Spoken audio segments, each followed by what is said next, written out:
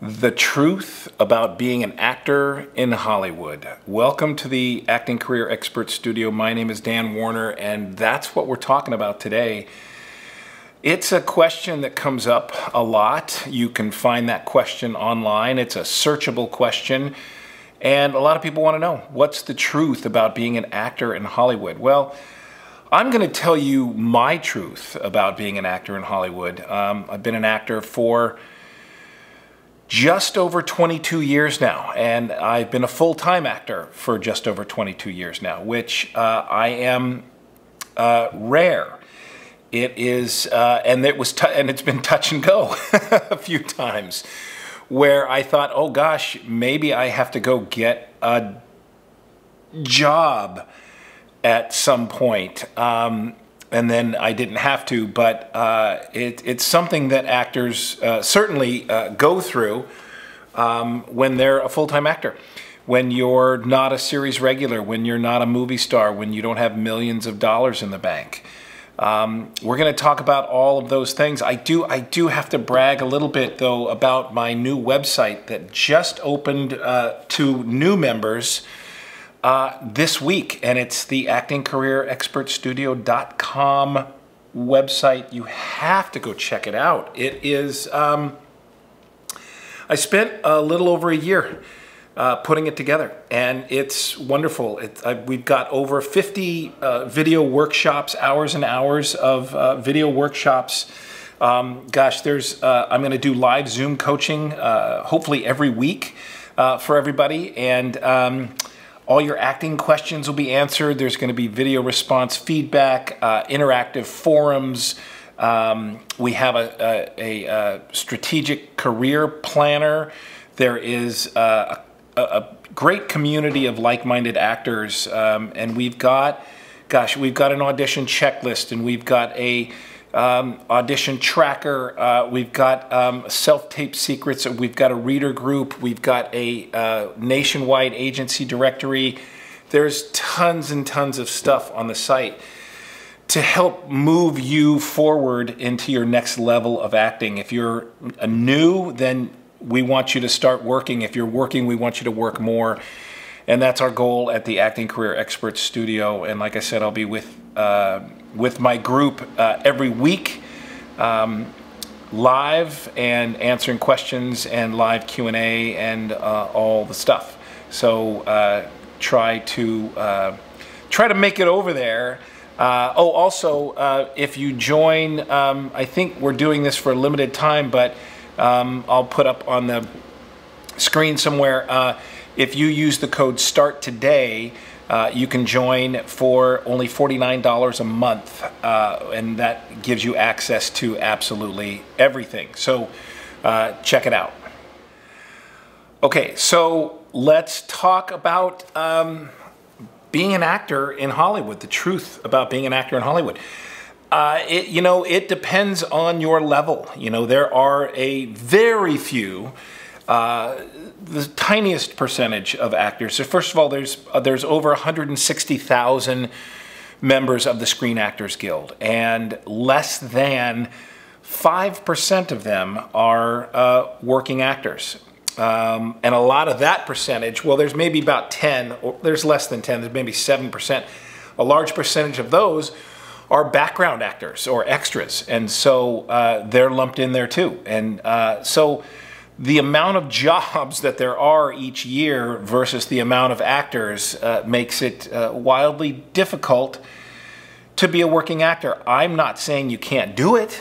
I've done it, but it's not easy. But anything worth doing is not easy. If it was easy, everybody be doing it, they'd be making a whole lot of money. But as a working actor, there's a lot of sitting around. There's a lot of wondering and guessing and hoping and praying and crying and all those things. There's a lot of that. And so the thing that can prepare you for being a working actor in Hollywood is being a student of your craft and loving it so much. You want to have to want to do it. Yeah, you want to do it. Like, you just have, like, it has to be in your being. Because if you think, oh, I want to be an actor, and a lot do, a lot join the Screen Actors Guild because they like the idea of being an actor. They just don't want to put in the effort to be an actor. So there are hundreds of hours of class time and learning and practicing and rehearsing and all the things that you have to do. Auditioning, audition for plays, do theater, do scene study classes, acting technique classes, voiceover classes, dance classes. There's so many things you can do to improve your instrument. And you have to want to do them. You have to need to do them. There are so many actors that work part-time and are part-time actors. And so you have to find a job that will allow you to work part-time and allow you to go on auditions. Now, it's a little different now because we are in the age of self-tapes. So you can do your auditions from home. You don't have to leave work to go do your audition. That said, you still have to go to work, and then you have to come home and get your audition ready. So there's still, it's still a struggle, but I will tell you, in the last 2.5 years, it's a little easier for someone who's got a part-time or full-time job to audition for work because they can do it from the comfort of their home. That said, you have to get lights because there's times where you work during the day and you have to do your auditions at night, and so you have to have a light. You have to know sound. You have to have a good camera or use your phone, have a tripod, have a blank background, your whole self-tape setup. So, and you have to learn how to do that properly. I take it for granted sometimes because I've been doing it a long time and I know how to do all those things. But I have to put myself in the shoes of someone who maybe is brand new, and it's like, yeah, you know how to do all those things. I mean, I have friends who have been acting for years. They still struggle with the slating their name. There's actors doing it for years, have trouble with their self-tape setup. And so the struggle is real. Like, it's not an easy thing, but the risk reward, the toil reward is wonderful. I've been very fortunate. I booked some commercials early on in my career, which afforded me the luxury of taking classes and not working, and then I got enough work to sustain. And over the years, built on that. And so that's how I did it. Everyone's path is different. Every audition could change your life. I have videos on that. You should look them up here. I've done a bunch of videos on auditions that can change your life. And I've told the story. So it's not an easy climb, and it's a marathon. It's a marathon up the hill. And and there's times where, like I said, I was working, things were going well, bought a condo, new car, property, things are great. Cut to 7 years later, 8 years later, and that money, all that stuff doesn't pay for itself, and the money, turns out, goes away when the phone stops ringing. And so I had a lull, and so I was like, oh, I had to sell property. Oh, I had to sell a car. Oh, things happen. There's a fantastic documentary. You've gotta watch this documentary. It's called That Guy Who's in That Thing. That's the name of the documentary. I think that's what it's called. The Guy Who's in That Thing. It's fantastic. It's about exactly what we're talking about, how people who are working actors and work sometimes and then didn't work sometimes. And, there was a guy who was taking the bus to auditions when auditions were in person, taking the bus to auditions and then the bus home and then the bus to work, and had a bad apartment.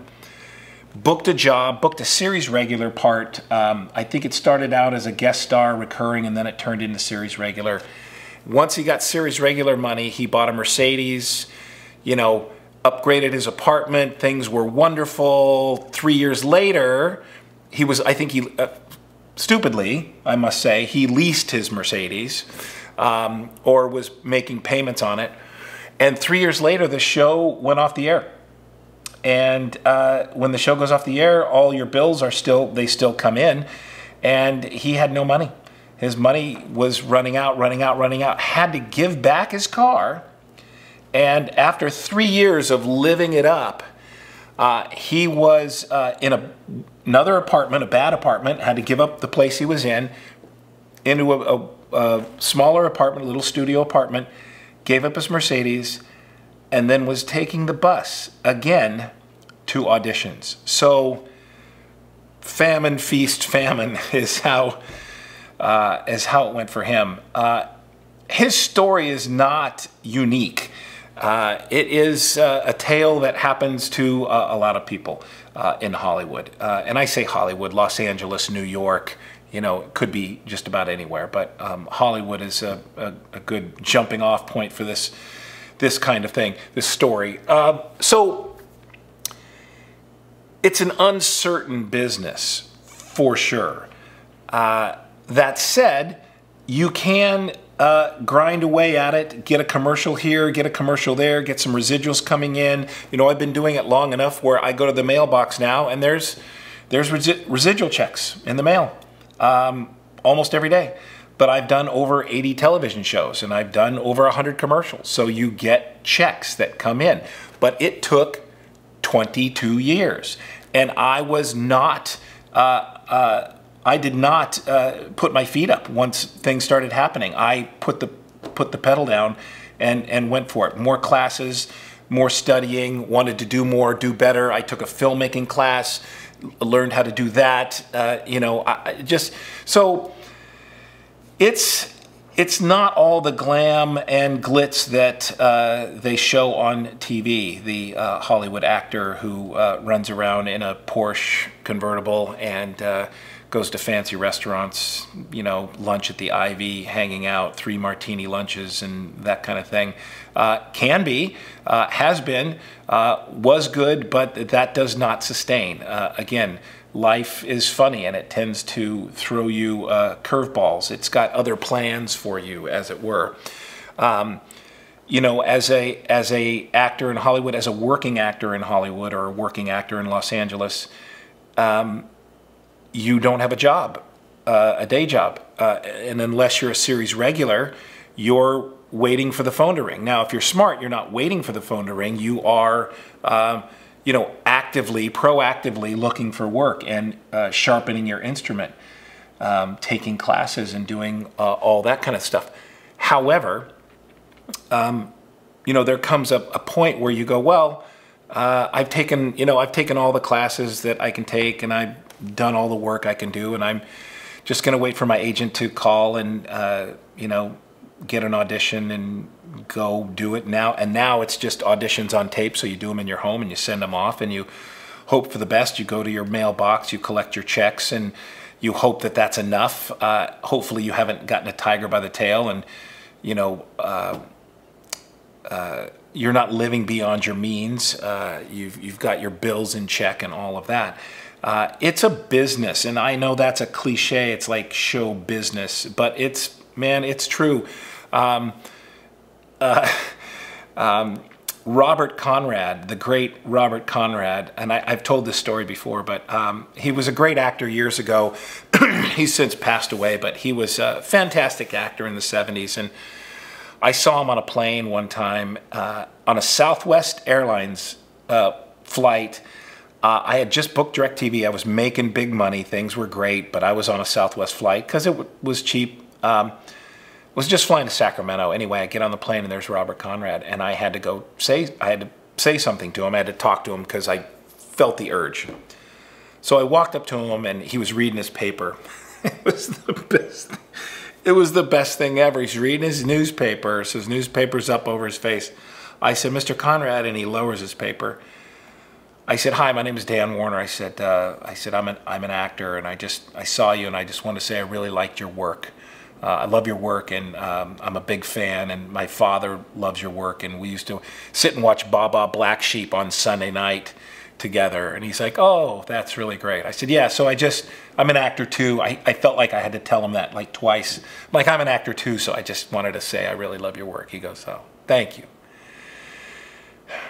Save your money, kid. and he raises his paper back up over his face.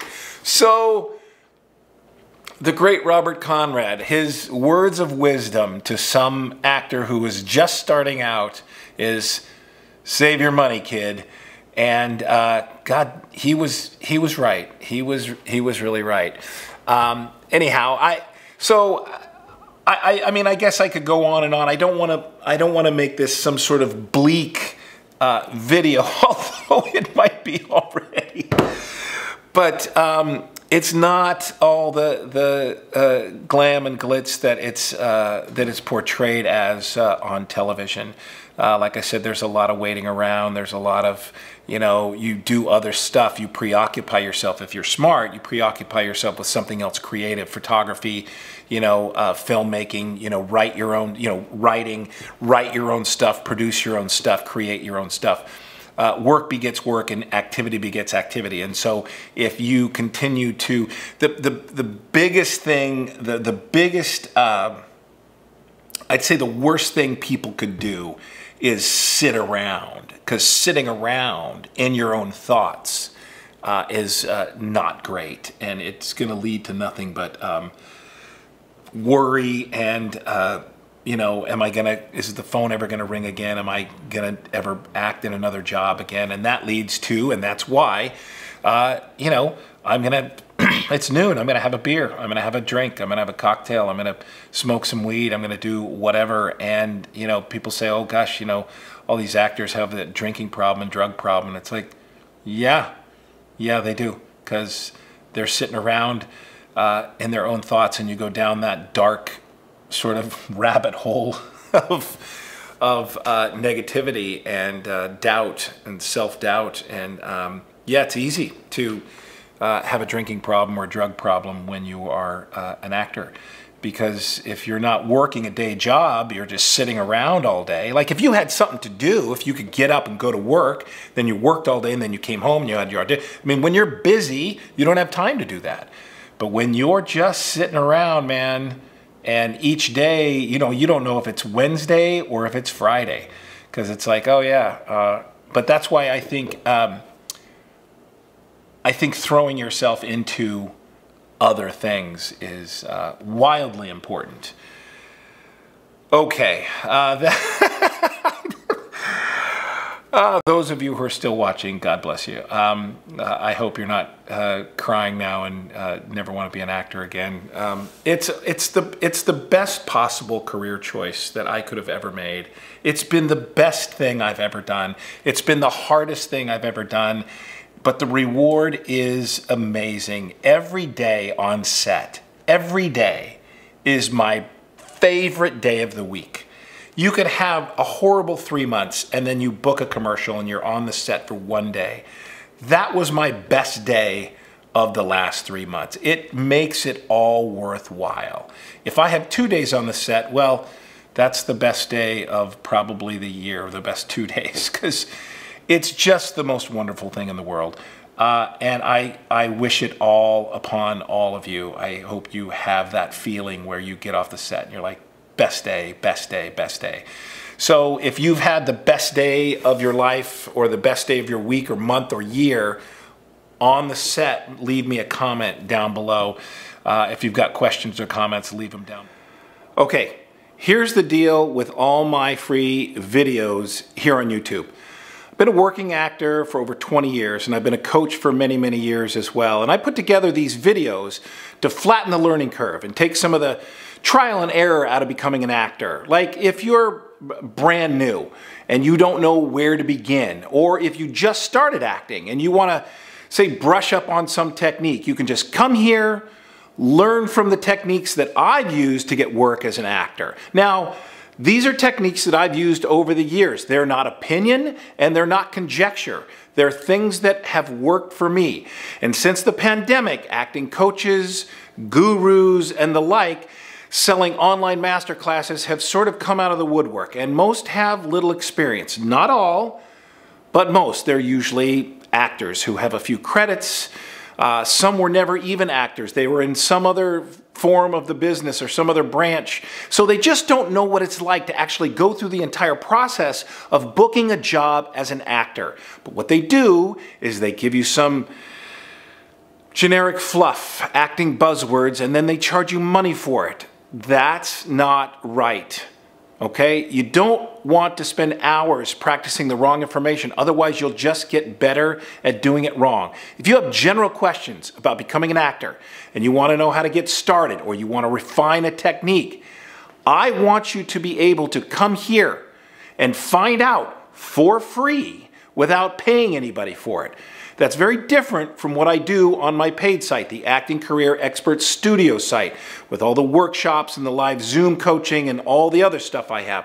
What I think has value about what I do is that I will teach you step by step how to become a working actor, including but not limited to how to choose an acting coach, how to approach an audition, what to avoid in the industry, which is important, how to improve your self-tapes, what to expect when getting a callback, and the list goes on and on.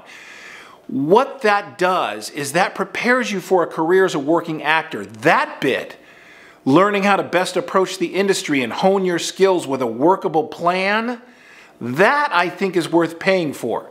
Now, if you agree, I'd love to have you join us at the Acting Career Expert Studio, which is going to be live very soon. Very excited about it. You can go there now and join the wait list. But if not, that's fine too. Don't pay anybody to explain how to become an actor. Just watch my videos here for free. Enjoy.